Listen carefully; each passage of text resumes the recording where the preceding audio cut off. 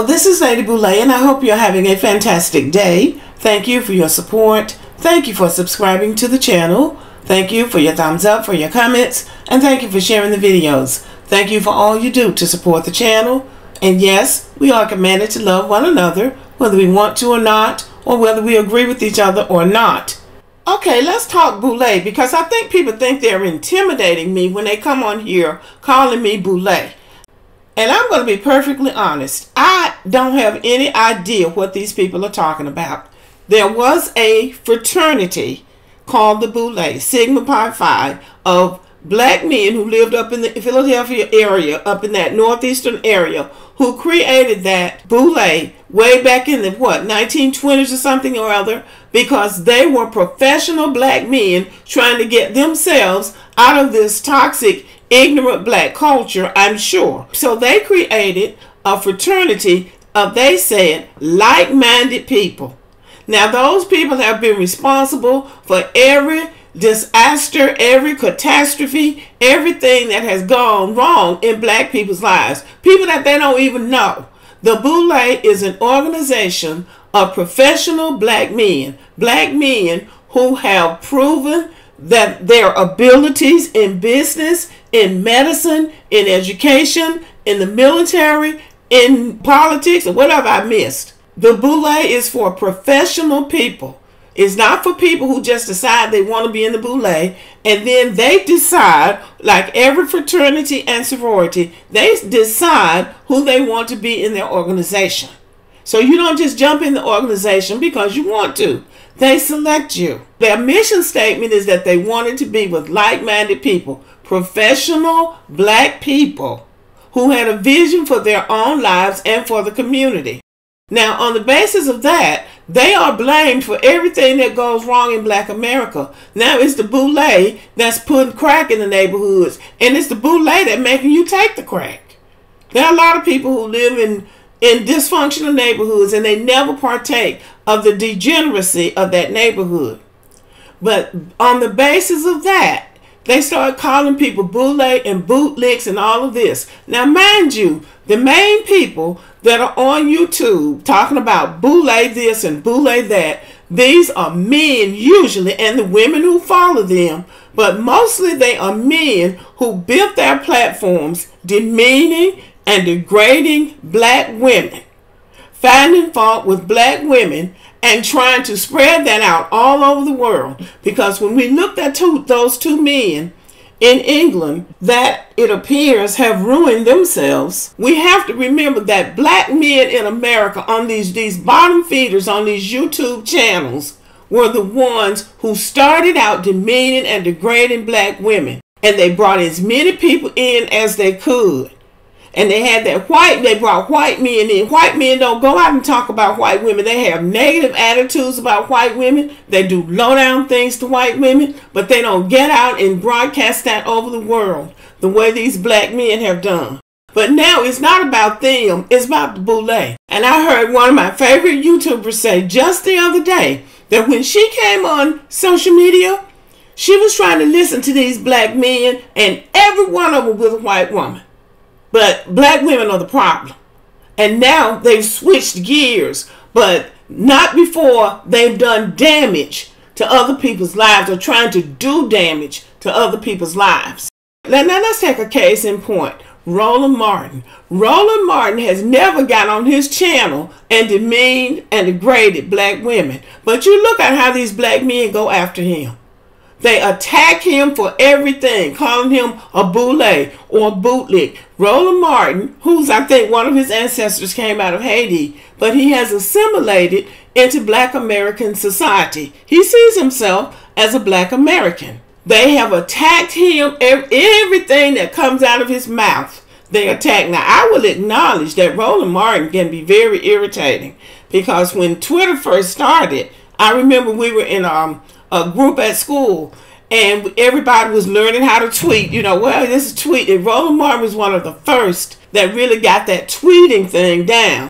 And every time you went in your on your Twitter page, your Twitter feed was full of tweets from Roland Martin. And so everybody ended up having to block him, because he really thinks everything that comes out of his mouth is important to the world. Now, that's one thing about him I noticed, but that does not make him a bad person. It just makes him a nuisance. But they just pick on him day after day, and they gang up on him just like they used to gang up on black women. And the only reason they have stopped beating up on black women is because two things happened.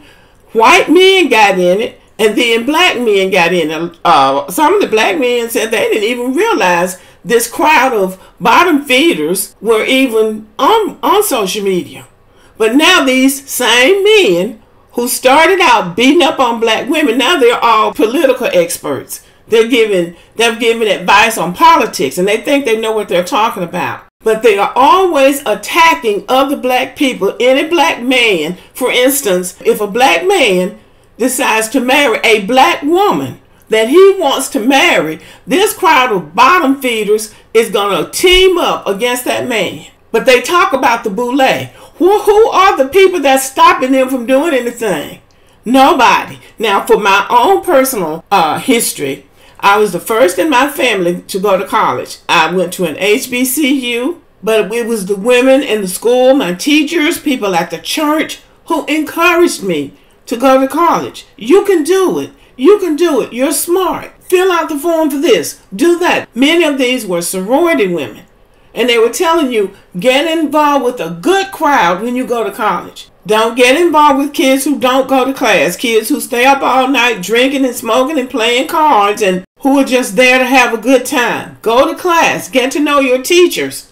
Get involved with clubs and organizations where they're doing positive things on campus.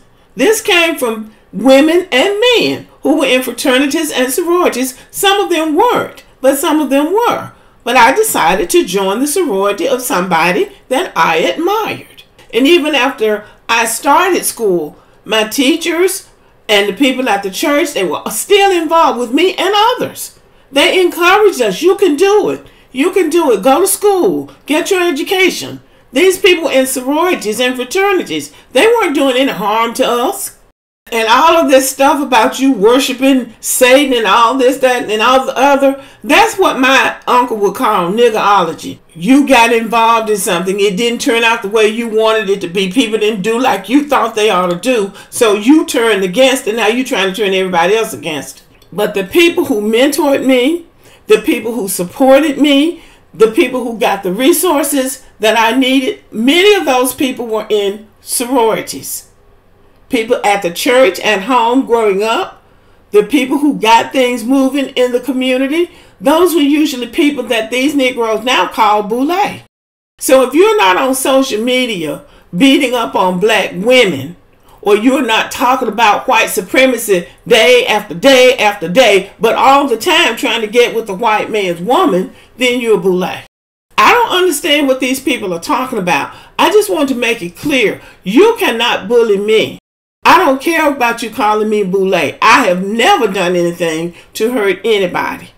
My goal on this channel is to inform black people to the best of my ability and give my take on what I think is good for the community or bad for the community, or to just give information about the community. And everybody I know, black women that I know, my friends and my family, the next generation, are all married to black men and living productive lives. And the ones that are not living productive lives, they're getting the support that they need from our family. And we're not out here trying to do anything to hurt anybody. And everybody has a right to their opinion. If you want to be a Republican, be a Republican. But if I want to be a Democrat, that's my damn business. And if you don't agree with it, then you do what you want to do. I don't care about you being a Republican because I know they're all the same. So I just want you to understand, you come on my channel talking about you boule, you boule. You can call me anything you want to, but the question is, who are you? See, these red pillars, and this is my last thought, all these manosphere people, they're trying to slide out of the manosphere now because they are being attacked and they are being reported and they are being called out. So now they used to be in the manosphere, but they still have that mentality. But they're hiding behind other things and other people. These men have done damage to the psyche and the image of black American women. Just because you can't get along with somebody, instead of you going on and getting a white woman or whoever wants you, you want to sit up and demean and degrade black women and turn the world against black women. That is weak. That is weak and it's low. So all these red pillars and manosphere types that are coming on my channel, just know you can't bully me. And I want the moderators to block them when you come across them. I don't need you on my channel.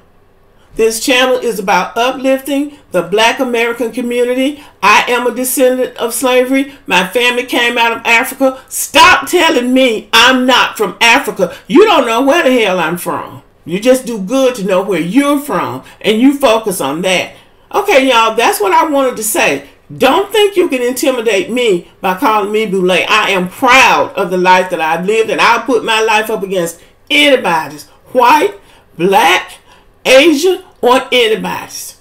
I will put it up, and I'll let the Lord above judge my life. Okay, y'all, and thank you for listening, and thank you for your support. And let's go forward together. We don't need this negative energy. Thank you for listening, and let me know what you think. Have a good day.